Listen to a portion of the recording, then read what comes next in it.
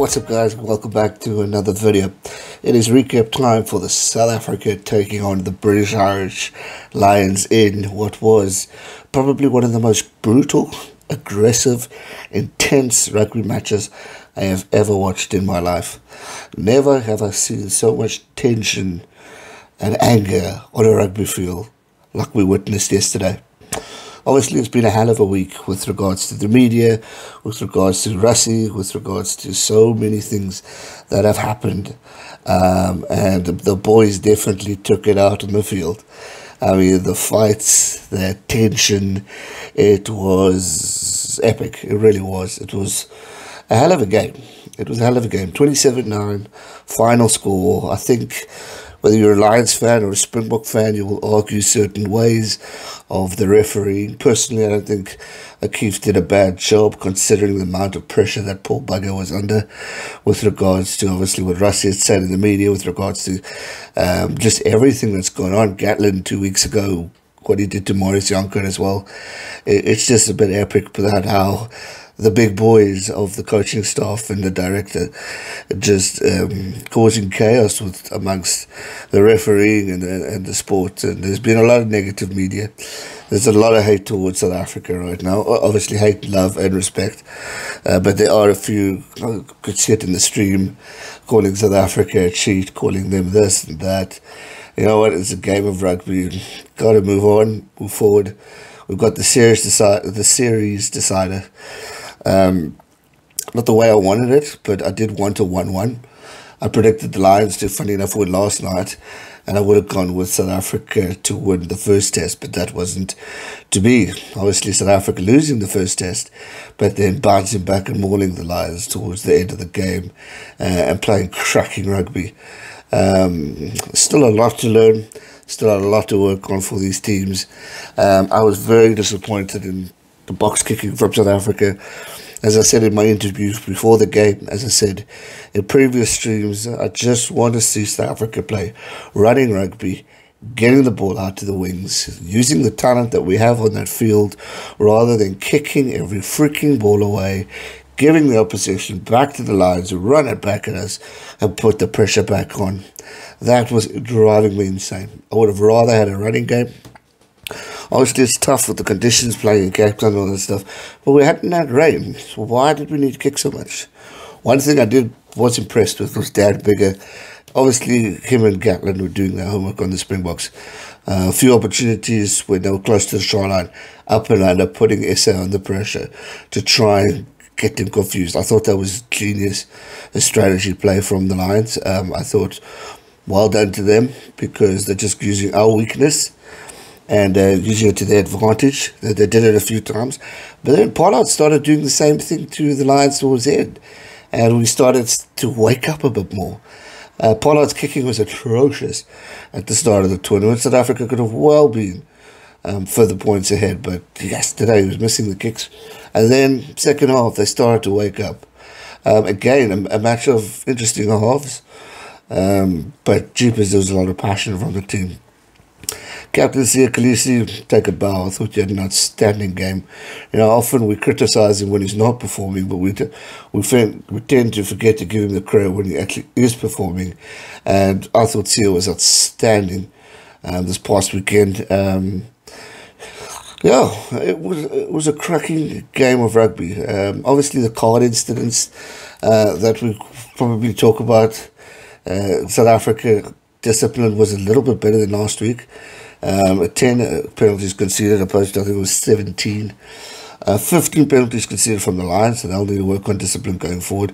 Both teams getting a yellow card, question mark whether both teams maybe should have got a red. Chesson Colby obviously taking the one guy in the air. My understanding is if your eyes are constantly on the ball and it's an accident, it's a yellow card. So I didn't quite think it was a red. But you can understand why the Lions supporters were highly pissed off and upset by it. But overall, you know, these things happen. We can go back to Faf and whine about that. We can go back to Duan van der Merwe also causing a little bit of chaos on the field and question marks whether he should have maybe got. The missed dug tackles from last week. we can all nitpick and choose. And I mean, the question I think this week's going, will Warren Gatlin release a video on all the mistakes South Africa made? But I doubt it. I think coaches are going to stick far away from creating videos for the media. So yeah, penalties conceded, discipline is still a thing that we need to work on. You know, we're getting into the final stage of this tournament. South Africa need to pick it up. And they need to start playing properly. They need to start capitalising on opportunities. They can't give away these penalties. It's just not good enough. I think the question mark also for the Lions selection is bring more Welsh guys. Where are the players? If the other guys aren't putting on the form and the effort that they need to, it's time these guys come in. Just to boost this team up. Set pieces, South Africa last week, we were brilliant in the scrums. We only lost one, which isn't too bad. Lions 4-4, which is pretty good. Lions 1, South Africa losing to 10 out of 12, 83% success rate. And the Lions losing 3 line out. So good pressure from the South Africans to put them under pressure. If you remember last week, it was 4 line outs South Africa had. So it just goes to show we were driving again, we were putting the pressure on. Bongi didn't have the greatest of games for me. As soon as Marks came on, I thought the brute force of him was phenomenal. Trevor and Ikanye, Boyki, welcome back. It was good to see you playing quality rugby as well. I was so happy to see him looking pumped and energetic. That's the Trevor and Ikanye I know and love and respect. So good to see him. Defence-wise, South Africa and even the Lions was outstanding. 112 tackles made, 107 of those successful, 96% success rate. That is phenomenal from the Lions. A credit to them on the defence. South Africa, 136 tackles made, 121 of those successful, 89%. That's not bad at all. Territory and possession, extremely close. 50-50 in possession, and the territory 49-51. It's a phenomenal stuff from. It just was an intense game. South Africa definitely waking up and more dominant in the second half, getting 64% of the territory and the possession, whereas the Lions just dominated the first half and had the ball more. So it was a good improvement from South Africa.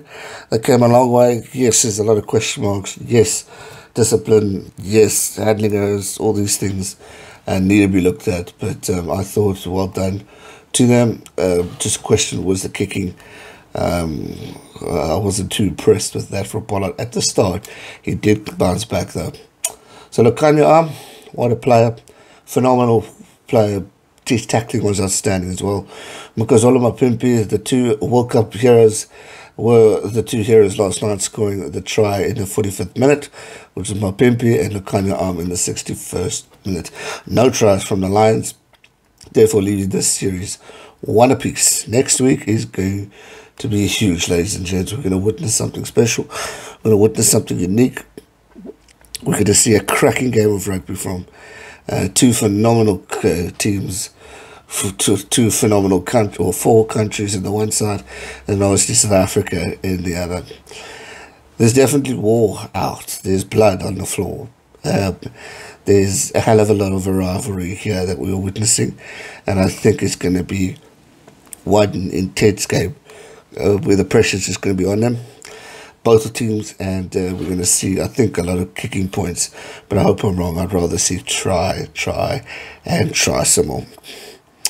So yeah, phenomenal game. Well done to South Africa. Proud of my team for picking up the win. Proud of the way we played in the second half. Complete dominance, capitalising on all the opportunities needed. They're going to want to do that more as they're playing on the Lions. The third and final test is not going to be easy. It is going to be intense. It's going to be hard. It's going to be powerful. It's going to be vicious. It's going to be heavy. So prepare yourself, both teams, because you are going to indeed need it. Who's going to win? We'll have to wait and see.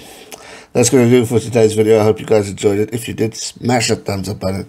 Subscribe if you're new, and I'll see you real soon for another one. Stay safe and never give up. Cheers.